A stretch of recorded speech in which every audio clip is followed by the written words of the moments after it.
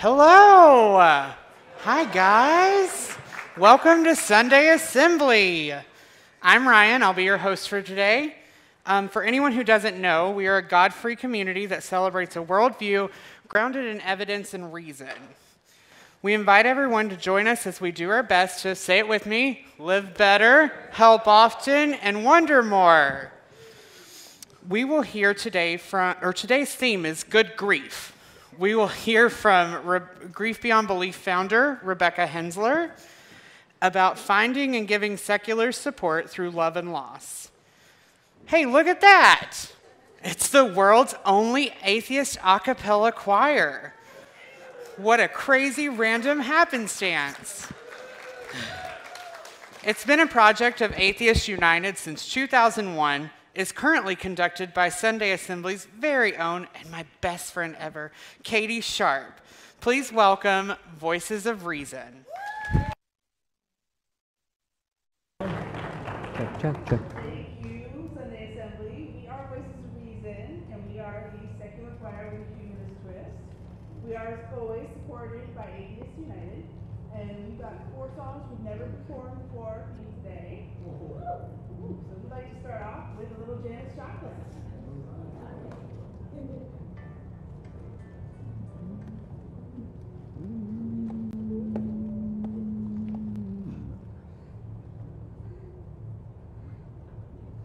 Oh Lord, won't you find me? Oh Lord, Won't you find me? oh Lord, Won't you find me? oh Lord, won't you find me?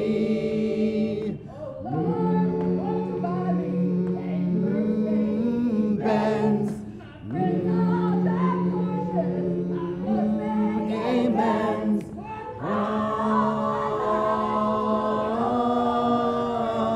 Oh Lord, Mercedes-Benz.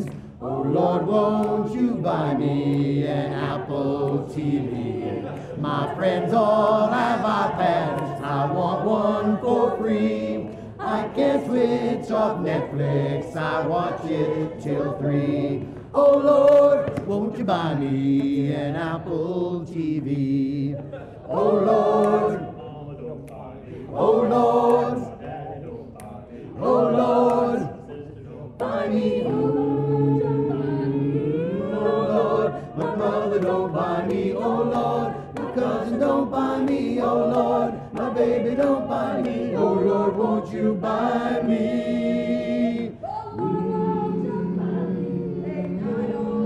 Town,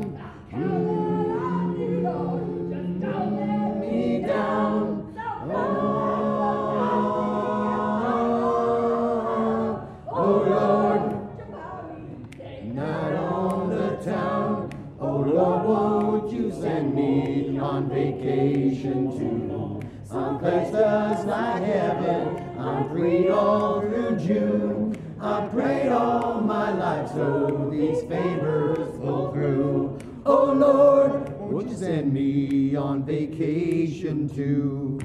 Oh Lord, oh Lord, oh Lord, buy me a Mercedes Benz.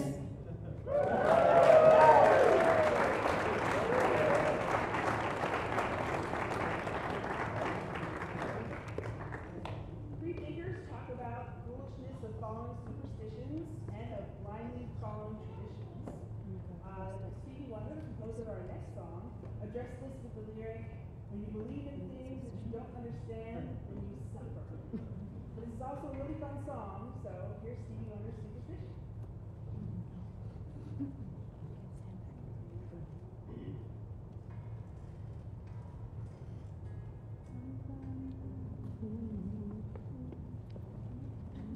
Clap along.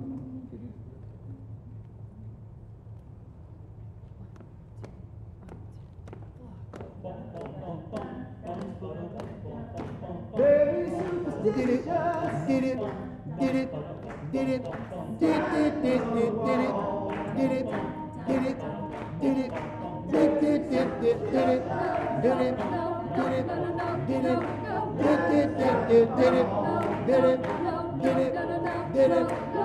it.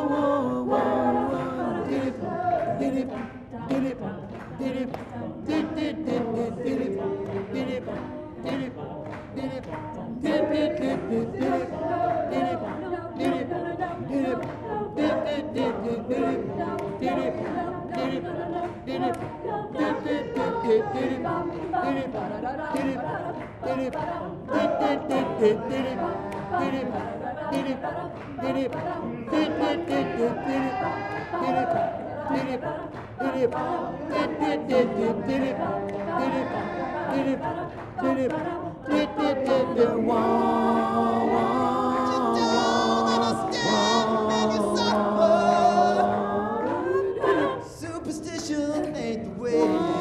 Hey.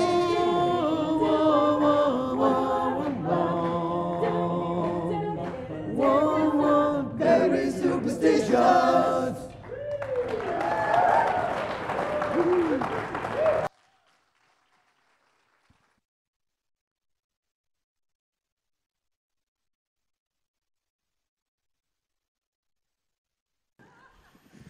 Nicely done. Thank you guys. Today, some of you guys brought items for our item drive. It benefits the Richstone Family Center. Richstone Family Center is one of the most progressive centers, trauma-focused treatments in the prevention of child abuse in LA County. Items range from arts and crafts supplies, school supplies, and gift cards. They do a lot of coloring, as you can see by their logo. Next time, we are collecting canned food items for the LA Regional Food Bank. Consider it your admission to the assembly. We don't charge anything, but if you could bring a canned food item, that'd be great. We're really terrible at food drives. As you were signing in, volunteers may have asked you, Julie and them, if you have any ups and downs or general life events that you might want to share with the community. Some of you guys turned some in. We actually have a Salem milestone, though. One of our board members, our organizing committee members, is leaving our organizing committee, but he's not leaving the community, but he's been promoted to the director of, what is it? It's director of photography, right? Yes. So everyone give a warm round of applause to Ian Dodd. That is not an easy feat. It's been 3 decades in the making, and he finally landed it on the show Crazy Ex-Girlfriend. So Jonathan got a big, new, exciting project at work. Congrats. Yes. Nicely done. Ash says that Don't Give Up, our music video, was released on YouTube with featured artist and songwriter Maggie Sasbo and the Trans Chorus of Los Angeles. Congrats.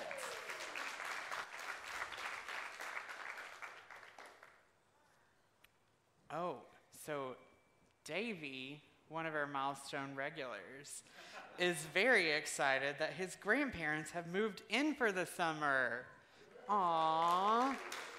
I want my grandparents to live with me, but I have both sets and a set of great-grandparents still kicking. Well, my great-granddad passed earlier this year, but I couldn't live with all of them.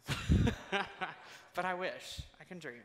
So if anyone has any milestones they'd like to share, I have this mic, and we'll run it around the room. Okay, we'll start here.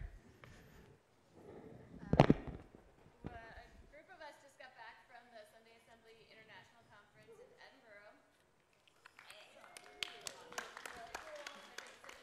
And I went to Norway for the first time, and our kids, Brandon and Sebastian, are about to start preschool.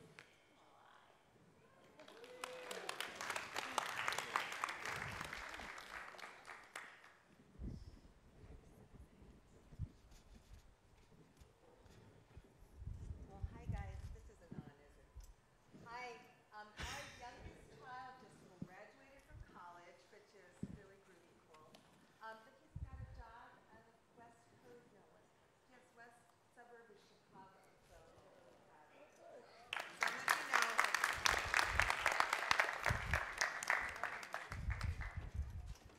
know. Oh, that's fine.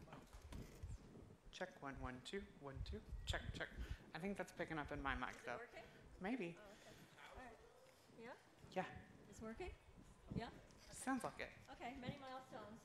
My name is Sloan, and I've been coming for a while. And tomorrow is Paul McCartney's birthday. But it's also my birthday, my 75th birthday. And he's a year older than I am. And where are my millions? And I'm retiring from LA Unified School District. Praise be. But the sad thing is I'm moving to Albuquerque 2 weeks from today because I can live in the same size apartment for half the rent, but you know how that goes. And I can live cheaply and warmly. So I won't be here, and unfortunately there's no Sunday assembly in Albuquerque, but I could start one. There you go. Okay? And this is my friend Joe, and it's his first time, so I hope he keeps coming back. Okay? So I will leave him in my place. Thank you. Great. Who else?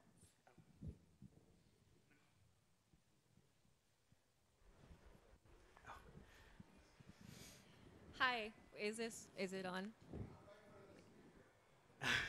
Step this way. Step this way. Oh, in the front. I'll go back here. Is this working? Is it work? Okay.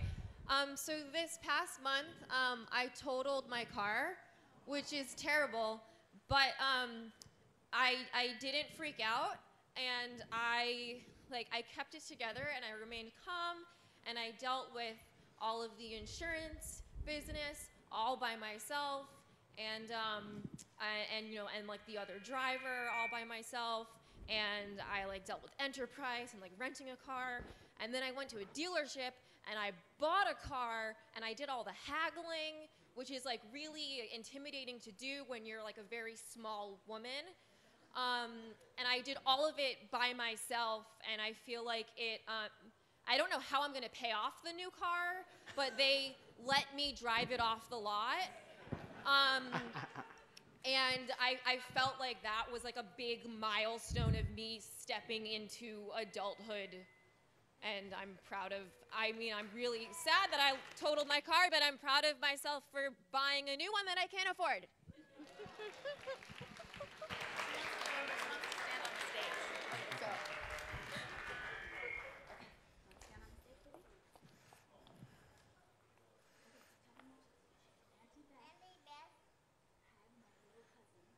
Auntie Beth had my little cousin, Angus.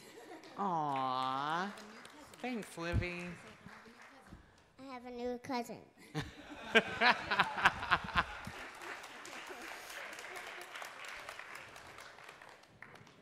Anyone else? Going once? I can't see anyone, so. Okay. So my milestone was that I got to attend my first LA Pride Festival this past weekend. so much fun.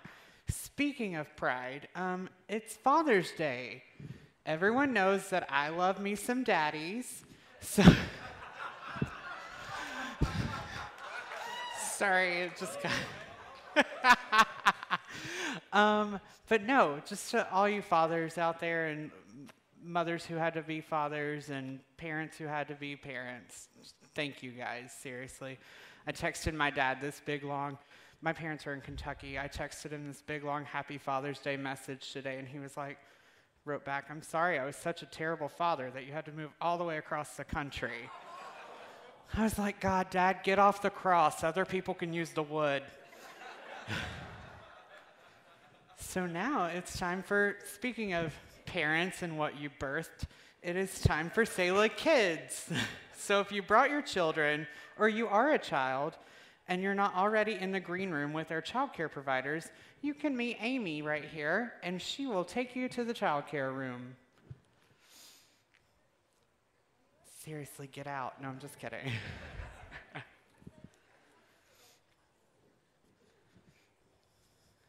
All right.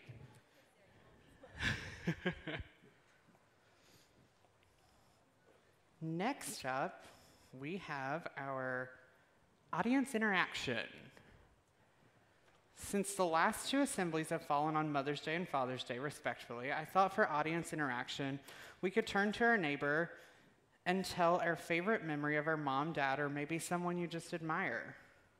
So find those people with a blue dot on that'll make best friends with them.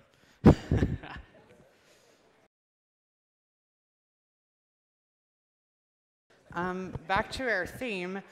Every assembly we try to inject a little creativity. This Sunday we are featuring a reading from the book Year of Magical Thinking by Joan Didion. Here to read that excerpt is Julie Williams.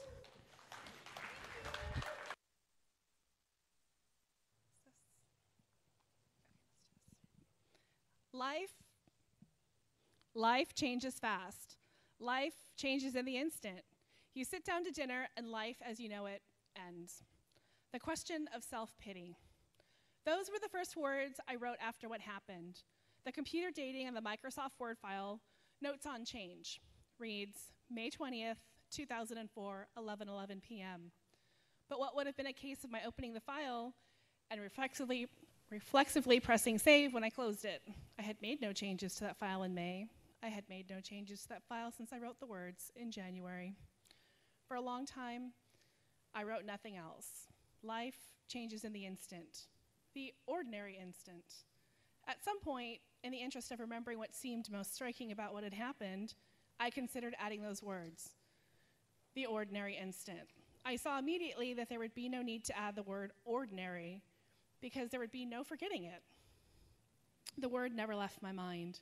It was, in fact, the ordinary nature of everything preceding the event that prevented me from truly believing it had happened, absorbing it, incorporating it, and getting past it.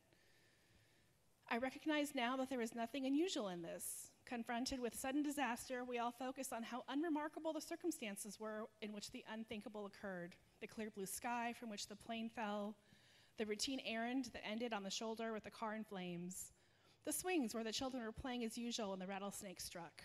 He was on his way home from work, happy, successful, healthy, and then gone. I read in the account of a psychiatrist whose husband was killed in a highway accident. In 1966, I happened to interview many people who had been living in Honolulu on the morning of December 7th, 1941. And without exception, these people began their accounts of Pearl Harbor by telling me an ordinary Sunday morning it had been. It was just an ordinary, beautiful September day. People still said when used to describe the attack, the morning in New York when American Airlines 11 and United Airlines 175 got flown into the World Trade Towers. Even the report of the 9/11 Commission opened on this incessantly, predominantly, and yet dumbstruck narrative note. Tuesday, September 11th, 2001, dawned a temperate and nearly cloudless in the eastern United States, and then gone. In the midst of life, we are in death. Episcopalians say at the gravesite. Later, I realized that I must have repeated the details of what had happened to everyone who came into the house those first few weeks. All these friends, relatives brought food, made drinks, laid out plates, put dishes in the dishwasher, and filled our, I could not yet think my, otherwise empty house. Even I had gone into the bedroom, our bedroom, the one in which there still lay a sofa, faded terry cloth robe, bought in the 70s at Richard Carroll in Beverly Hills, and shut the door. Those are moments when I was abruptly overtaken by exhaustion, or what I remember most clearly about the first few days and weeks. I have no memory of telling anyone the details, but I must have done so, because everyone seemed to know them. At one point, I considered the possibility that they had picked up the detail of the story from one another, but immediately rejected it. The story had, and was in each instance, too accurate to have been passed down. It had come from me. Another reason I knew the story had come from me was that no version of what I heard included the details I could not yet face. For example, the blood on the living room floor had stayed there until Jose came in the next morning and cleaned it up. Jose, who was part of our household, who was supposed to be flying to Las Vegas later in that day, never went. Jose was crying that morning as he cleaned up the blood. First, I had told him what had happened, and he had not understood. Clearly, I was not the ideal storyteller of the story. Something about my version had once been too offhanded and too elliptical. Something in my tone had failed to convey the central fact in the situation. I would later encounter the same failure when having to tell my daughter. But at that same time, Jose saw the blood, and he understood. I had picked up the abandoned syringes, the ECG electrodes, and came in that morning. It was an outline of my story. It is now, as I begin to write this, the afternoon of October 4th, 2004. 9 months and 5 days ago, at approximately 9 o'clock on the evening of December 30th, 2003, my husband, John Gregory Dunn, appeared to, or did, experience at the table where he and I had just sat down to dinner in the living room, a sudden massive coronary event that caused his death. Our only child, Quintana, had been for the previous 5 nights unconscious in the ICU at Beth Israel. At that time, a hospital on the East End known more commonly as Beth Israel North, or the Old Doctors Hospital, where what had seemed a case of the December flu, sufficiently severe enough to take her to the ER on Christmas morning, had exploded into pneumonia and septic shock. This is my attempt to make sense of the period that followed, weeks, months, cut loose any fixed idea I'd ever had about death, about illness, about probability, about luck, good fortune and bad, about marriage, children, memory, grief, about in which the ways people do and do not deal with the fact that life ends, about the shallowness of sanity, about life itself. I've been a writer my entire life. As a writer, even as a child, long before what I wrote had begun to be published, I developed a sense of what meaning itself was residual in the rhymes of words and sentences and paragraphs, a technique for withholding whatever it was, or what I thought, believed behind an increasingly impenetrable polish. The way I write is who I am, or have become. Yet in this case, in which I wish I had, instead of words and the rhymes, a cutting room, equipped with an Avid, a digital editing system on which I could touch a key and collapse a sequence of time, and show you all the frames of memories that come to me now, letting you take your pick, the marginally different expressions, the variant readings of the same lines. This is a case in which I need more than words to find the meaning. This is a case in which I need to do whatever it is I think or believe to be penetrable, if only for myself. Thank you.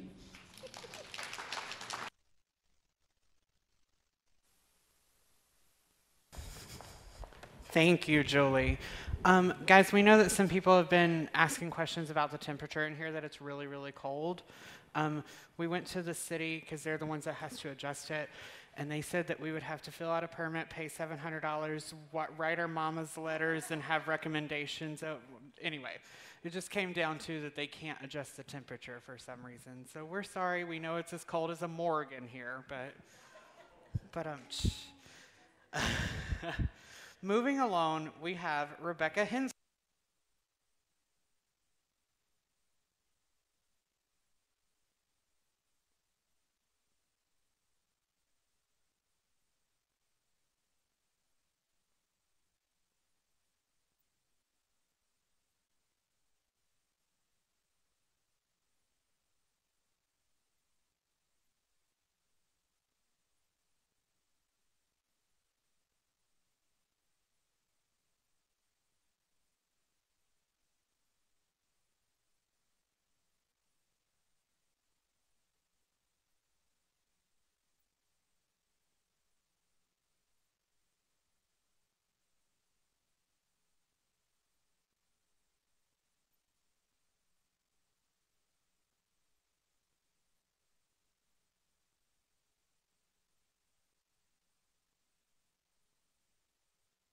A little lower and a little flatter so that I can. While you figure that out, I have to do something. All right, people are going to be really offended if I tilt it. I can't with this flag anymore. So, as long as it's not on camera with me, I'm good. That'll be fine. Yuck. Sorry. All right. So usually when I speak about grief beyond belief, the story starts with my son, Jude.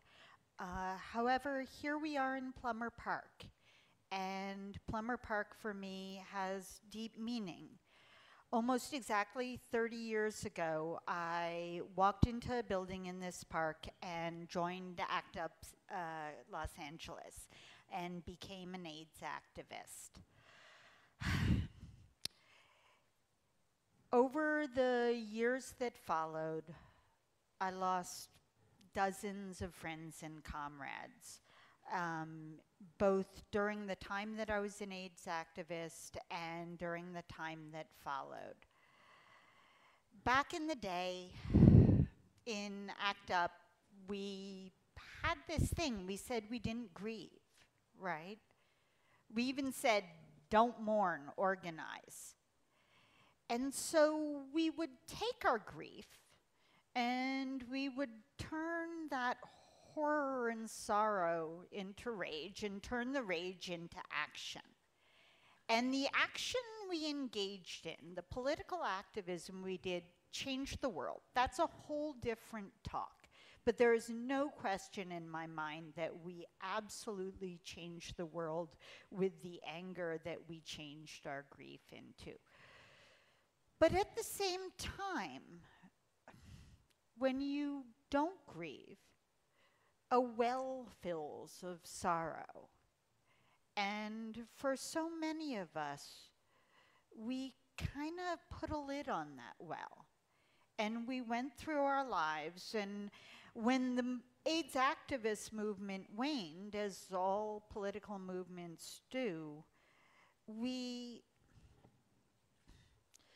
many of us found jobs in the fighting the epidemic, but there were many people who did not, and many of those people ended up self-destructing and dying. They became homeless, they became addicted, many of them ended their own lives.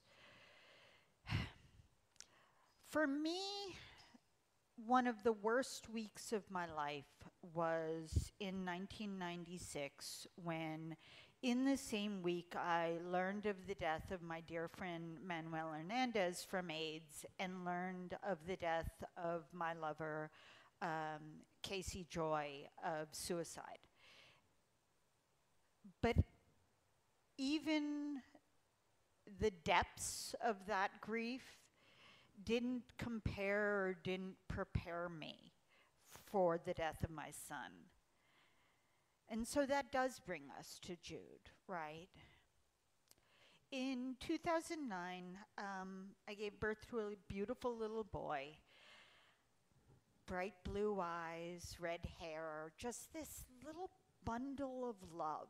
And you could see that love in the way he looked at me, in the way he'd hold people's hands or their fingers with his own tiny little hands, the way even in the infant ICU, on the machines that kept him alive, his oxygenation statistics would go up when he listened to my wife sing Pink Floyd songs or listened to me read A.A. Milne poetry. He, like my comrades in ACT UP, was this combination of love and fight. And he fought so hard to stay with us. And his struggle went on for 90 days. And in the end, he didn't make it. Now, when your baby dies, no one says, don't mourn, organize, right? I mourned, and I reached out, and I received some amazing grief support. But I also became really aware that there was this big gaping hole where grief support for people grieving without religious or spiritual beliefs belonged. And sometimes what that looked like was people projecting their beliefs on me. People saying things like, oh, your son's spirit is all around you, because, hey, we're in California, right? Or people saying things like, oh, he's waiting for you in heaven. That was the online grief support, was lots of religion. And sometimes it just looked like not having anyone to say, I understand, that's how it was for me. Because I was grieving without any belief that either he was a spirit all around me or that he was waiting for me in heaven. And there really wasn't anyone there to say, I feel that too. So I started looking at, how do we create spaces for those things? How do we create spaces for people to come together and say, I feel that too? About 2 years after he died, I founded Grief Beyond Belief. And at first it was just a Facebook page. I knew there was this need. I'd read people's blogs about this need, but I didn't realize how big the need was until I started the Facebook page, and there were over 1,000 people following it within a week, and I realized that this was really going to be a thing. Grief Beyond Belief has grown since then. Now we have more like 20,000 people following the page. There's a closed confidential grief support group online that has 4,000 members who we vetted and added to the group. We have a Facebook page. We have the Facebook group, but we also have a website, and the website has a library of over 300 links to writing and podcasts and videos, all about grief and all entirely free of religion and spiritual content. And so there are these amazing resources. And I do these talks, and I go out and I do grief support workshops when people ask me to. I also realize that I can't be everywhere, and this can't be a one-woman project. And so over the past couple of years, I've written a short handbook. It's called the Secular Grief Support Handbook. So it's a guide to how local organizers can figure out what the grief support needs are in their secular communities and provide for those needs. And so I've learned a lot about what makes grief without faith different. Some of the things I've learned is that it's, there's the basics. There's that we don't believe that we will ever be reunited with the people who are here grieving that we love. We consider death to be both complete and final. We also don't believe that there's a reason for everything. And, you know, there's good and bad to that, right? On the one hand, there's that sense of not understanding. Why did this happen? Why my son? But there's also, honestly, a freedom from a sense that a lot of religious people do have, which is that there was someone out there with the power to save their loved one who some reason chose not to do it. And we're entirely free of that. We don't have to feel like we didn't pray hard enough, or here we are in California, we didn't think positively enough. We also rely on science and humanist philosophies in our grief.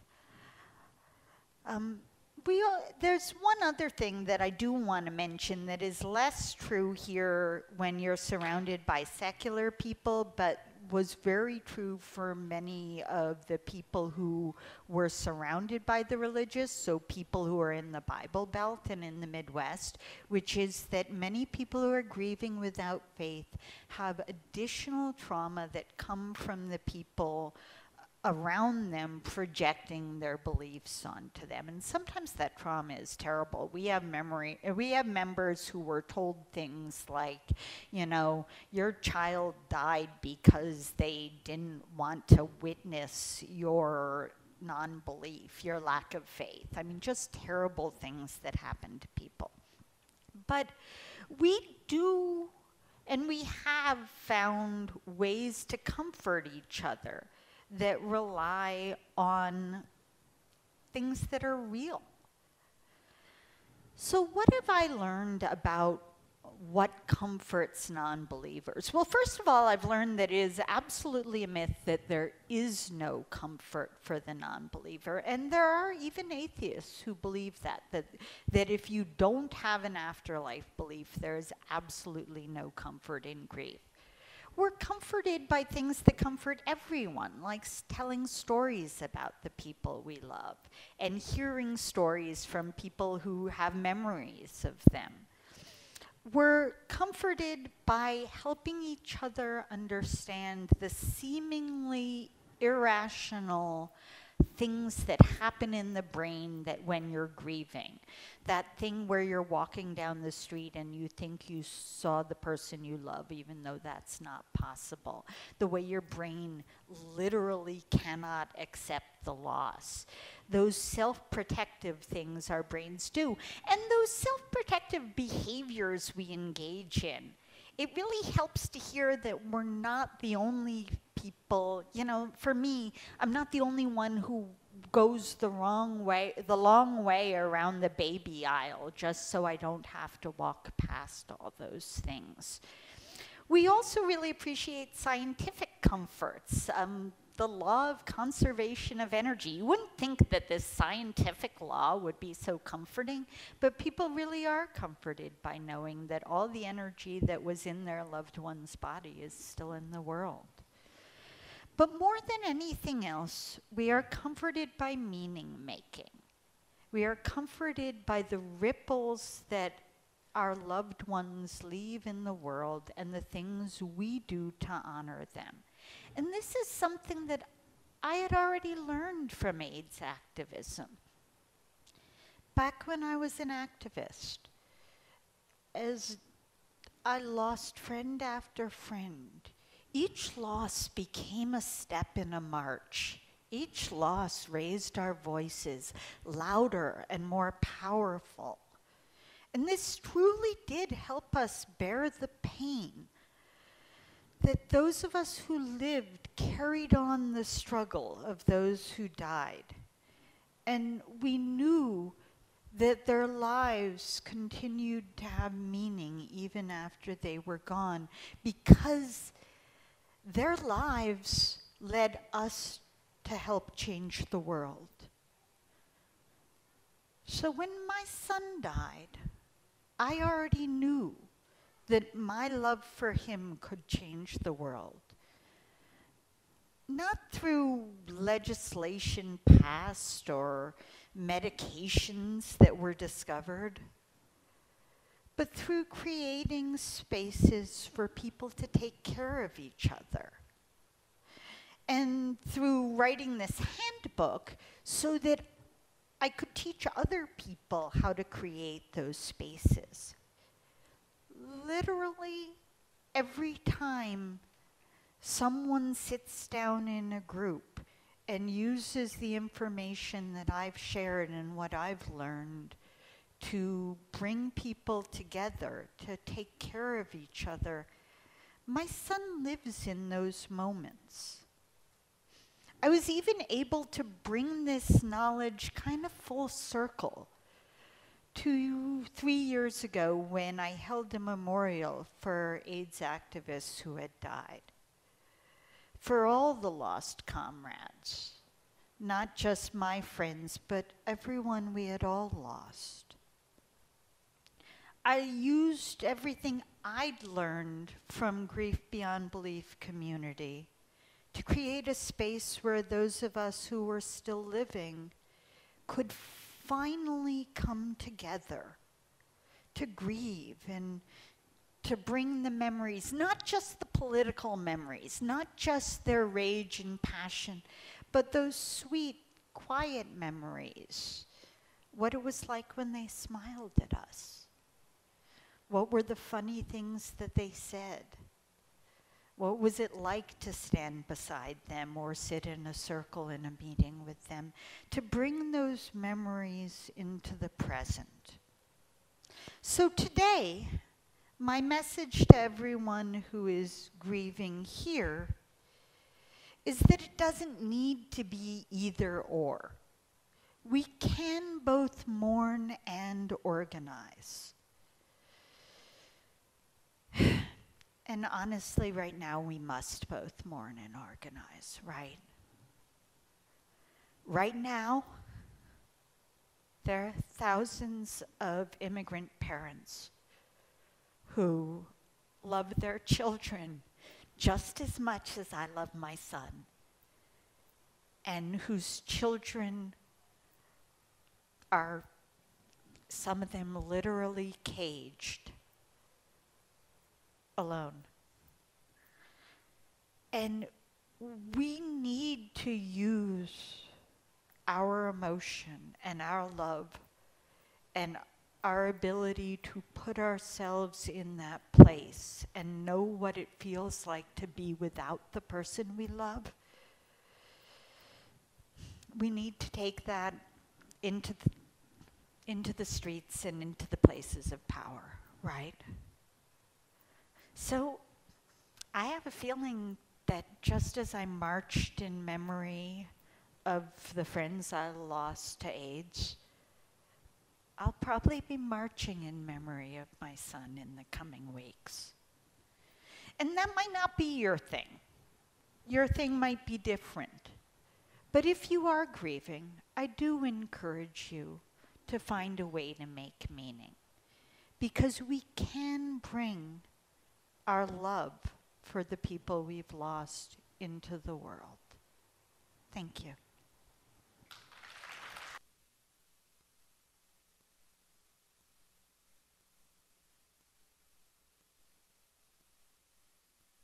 Thank you so much, Rebecca. Not only did you make meaning, but you took something that you couldn't find for yourself and made something that serviced other people too. So that's a wonderful, wonderful thing. Okay, moving on. Welcome back, Voices of Reason.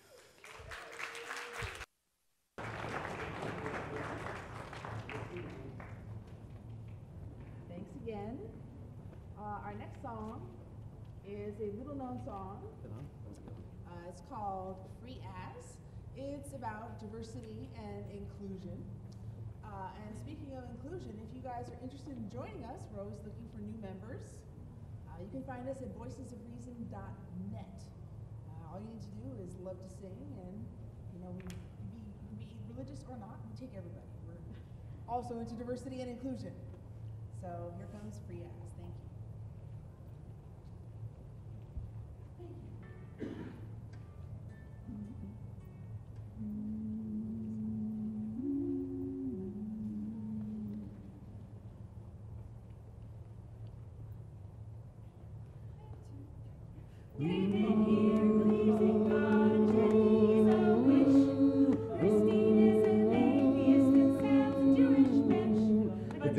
because they disagree. It don't mean they are schmucks, because we're free to be ourselves, and we're free as Phil is white and Tracy's black and Lynn is in between. Mark has got the greenest skin that you've ever seen. And though they might look different, no, they don't pass the buck. Cause when we're free to be ourselves, and we're free as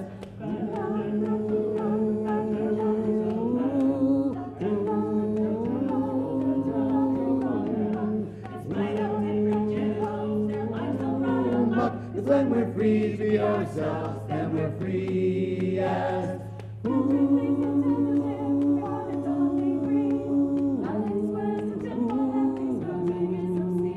and though they might think different, they don't think each other suck. 'Cause when we're free to be ourselves, then we're free as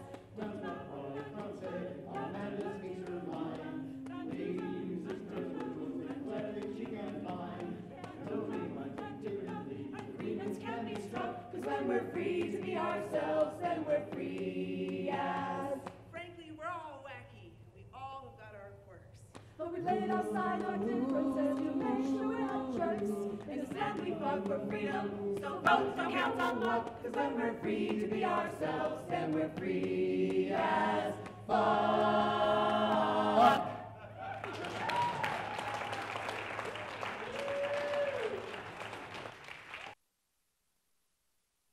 Thank you. So much fun. Okay. Each month, an assembler shares a personal story about how they're trying their best.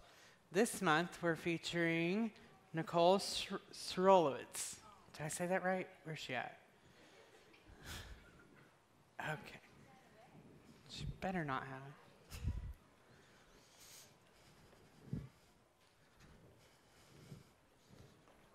Nicole. She likes to climb things.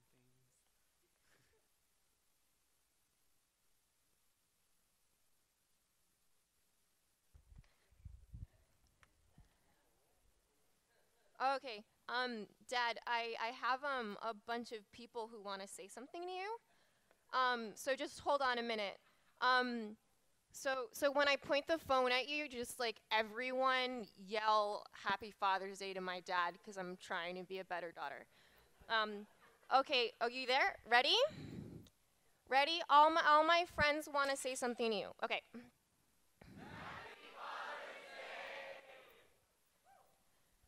Okay, now I'm going to talk about our Jewish family to a bunch of people who don't believe in religion.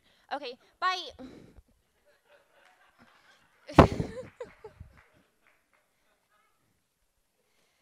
Okay. So I was, since it's Father's Day, I was originally planning on wearing a hand-me-down shirt from my dad that says, "Bring out your dead," from Monty Python in big letters, but I couldn't find it because I also inherited my dad's organizational skills. And yeah, so even though I moved to LA, I'm not an actress, so I have to read this word for word without making charismatic eye contact. Anyway, so my name's Nicole. I'm one of Selah's representative Jews, or as I like to call it, Jew-theist or Jew-gnostic. So I was raised Jewish, if you couldn't tell by my last name, Srulowitz. And since we're here to talk about grief, I'm here to explain the Jewish custom of sitting Shiva. Shiva is, of course, a religious-based custom, but there are different ways to interpret it, and in the end, it's not about obeying a higher power. It's about fully focusing on mourning, celebrating the life, connecting with friends and family, and my favorite part, eating a buttload of food and cake. If you're not familiar with Shiva, I'm here to explain it to you. A Jewish funeral and burial has to occur within 48 hours of the passing, and it's a brief service focused only on the mourning, so it's a time spent for sadness.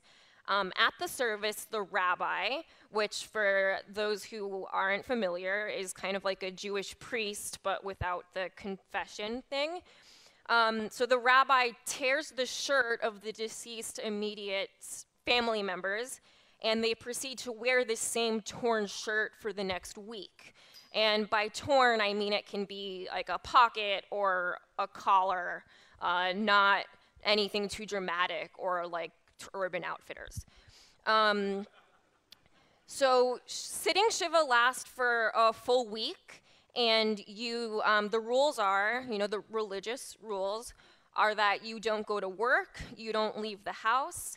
Instead, family and friends come to you, and sometimes people travel across state lines, sometimes it's friends you haven't spoken to in years, and you all sit in a circle and celebrate the life that you're mourning.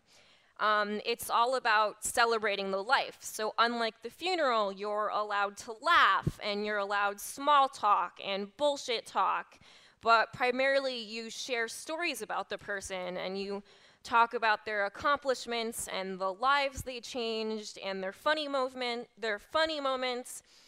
And when my Zaidi died, which is Yiddish for grandpa, my family passed around his discharge letter from President Truman after he'd spent 3 years in the Navy. For my bubby, which is Jewish for grandma, they showed photos from her youth when she was single and, according to my dad, had a rockin' social life, and Zaidi was a stud. But the best moment of Bubby's Shiva was when they passed around a letter from one of her nieces, which talked about how my Bubby took her niece into her own family after the niece's mother had passed away and raised her as her own. And so they read the letter aloud at the Shiva to show who Bubby truly was as a person. And when my Bubby died, my uncles, Christian and Catholic coworkers, all came to, as we say, pay a Shiva call, and told us how they thought it was a brilliant concept, not just for closure, but to take a week specifically for focusing on the loss. When it comes to the traditions or rules, so you say, the point is to avoid all luxury and vanity. Jews love to mourn. So during Shiva, we sit on low, uncomfortable chairs for the full week, as opposed to regular chairs, which are considered a luxury. You wear the same ripped clothing the whole week. You cover every mirror in your house so that you're never concerned about vanity. Men don't shave for 30 days. You don't shower, which is typically a rule only held by super religious folks. And according, again, to my dad, you're allowed to shower when someone tells you that you smell. So basically, if you want to shower without necessarily breaking the rules, you just have to ask someone to tell you that you smell bad. But most of all, sitting Shiva is a way to connect people. You leave the door unlocked for the whole week, and people come and go, and sometimes it's people you haven't seen or spoken to in years. And my favorite part, everyone who visits brings food. Seriously, it's like a second Thanksgiving. You lose space in your kitchen. It's absolutely insane. You end up giving food away to other people who are visiting you, so they'll like give you food, and you're like, I don't have room for this. Like, you can take this cake. So it's just whole exchange of food, and yeah, and this is especially great because usually when Jews mourn, it's traditional to starve themselves because of all that Jewish guilt and whatnot. So Shiva is like a party. It's a sad party, but with a lot of cake. So even though I was raised Jewish, I obviously never connected with the religious aspect. But to me, Shiva never feels religious. It's not like a funeral. There's no "they're in a better place now" rhetoric. It never feels like it's about a higher power. And even now, as a fully secular person, I would still sit Shiva because it feels like the most comforting way to mourn a loss and the best way to respect the person that you've lost by dedicating so much time to them. But of course, everyone needs to mourn in their own way, and sometimes Shiva can be too much for a person, especially if you're introverted. My oldest and dearest friend just lost her grandma, who she shared an especially close bond with as she's adopted, and her grandma found her from the Ukraine. So she's taking the loss really hard, and most days Shiva's more than she can emotionally handle. Her family and the traditionally religious folks don't like this. So that's why she needs the support of secular friends and the support of friends who understand that she needs to mourn in her own way, to reassure her that it's okay to mourn her loss however she needs to, especially, if that means ignoring the religious-based traditions or doing things like getting a tattoo, which is another no-no for Jews.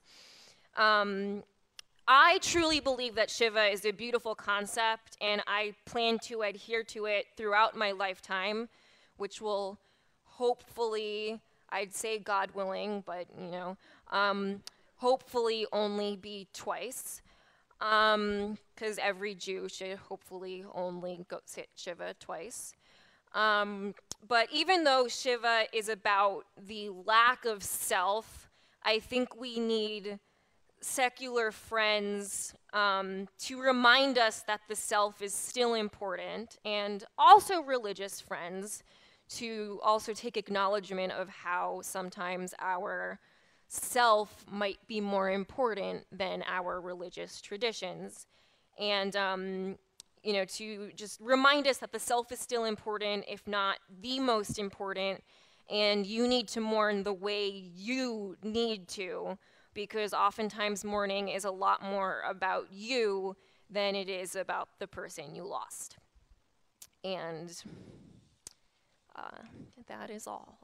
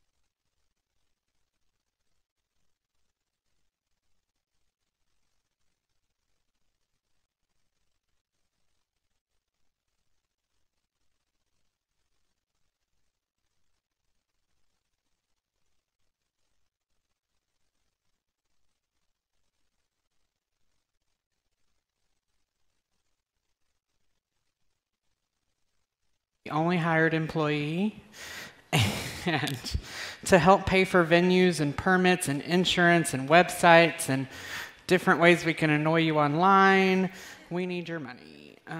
Don't forget that you can make it easier by becoming a monthly donor, and it just pulls out of your bank account and you don't even realize that it's happening, and it's fantastic.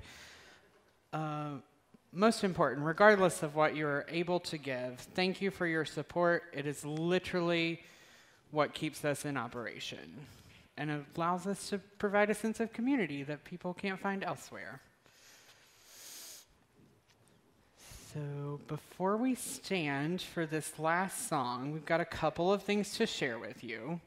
Next month, Sunday Assembly will be hosting Ben Castellana, renowned geologist and a member of our very own house band, Ground Control. He's coming to talk about volcanoes. Erupting with happiness. We've always got something else brewing too. Game nights and movie nights and discussion groups and peer support. We do have coming up a Selah Serves Lunch for a Safe Place for Youth. We need about 8 volunteers to pull this off. It's on Wednesday the 20th. If you can't help the day of, we do need helpers for prep work on Tuesday night and financial contributions for food costs. Big thanks to Jeff Sargent, who sponsors a meal quarterly. We do like to do this every month, though, so every little bit helps. And that's on the west side, too. So if you're over there, we prep it all on the west side. We serve it on the west side. Also, that when we go to serve it, it's a drop-in day, and there are some youth that are experiencing homelessness. So they ask that all of our volunteers be 18 years of age or older. Then we have Cyber Name Badge, Makers Tools 101. Nerd out with lasers and servos and things that can cut you and make custom Selah name badges. This coming in July, that's coming in July on the 21st. Be sure to check it out at our community table. There's also a full list of events. Oh, here's the cool wooden name badges with your name carved in them, right? That's really cool. Can we make mine say Oprah? That would be fun. There are way too many events to mention them all. If you didn't catch all of that, you can always find everything at our website, sundayassemblyla.org. And make sure to stop by and see Todd at our community table. He's got all these papers laid out, and you can sign up right there. Sign up for any of them, a few of them, all of them. After this song, you're welcome to hang around and talk with us for coffee and snacks. At 1:30, we are heading to lunch at Mendocino Farms. It is about half a mile, so feel free to walk or drive and keep the conversation going. Now, we should all help Voices of Reason sing this next song. So if everyone would like to stand up, if you want to, and just hum along, sing along, clap along, do what you want. Our last song is Get Up, Stand Up. So you can get up and stand up. The lyrics of the song is actually more important now more than ever.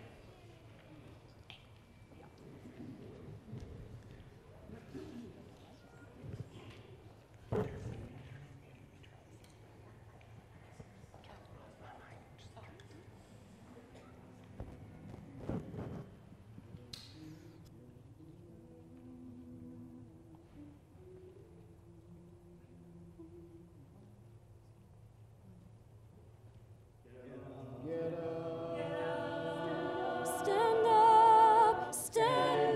for your rights.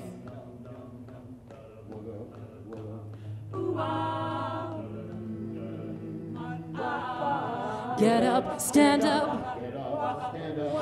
up for your rights. Get up, stand up.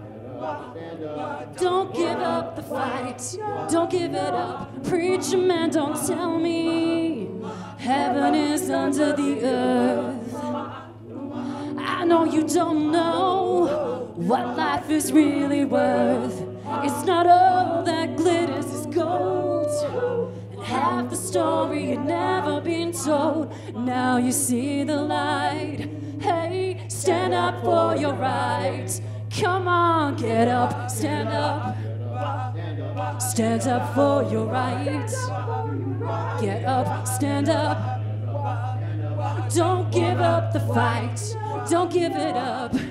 Most people think, yeah, great God will come from the sky and take away everything, make everybody feel high. But if you know what life is worth, you would look for yours on earth. 'Cause now you see the light. We're gonna stand up for your rights. Get up, stand up. Stand up for your rights.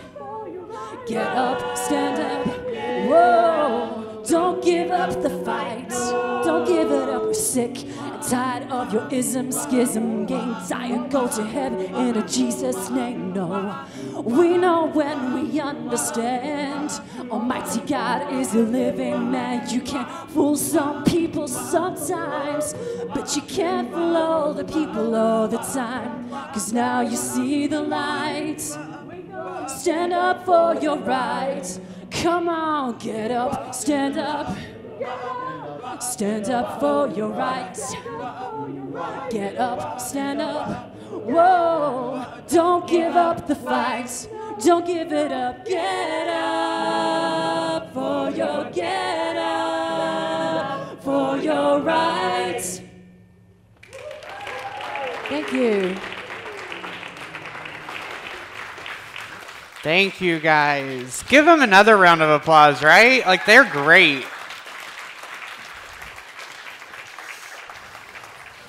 Okay. Next up, we have the kids have been working on a little thing back there for the fathers, so I think they want to come out and present.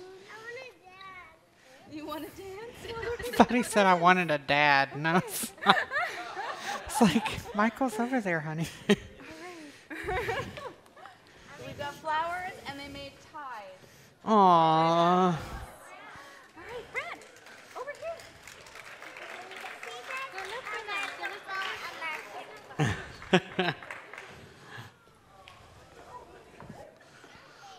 Coming this way, Joaquin? Okay.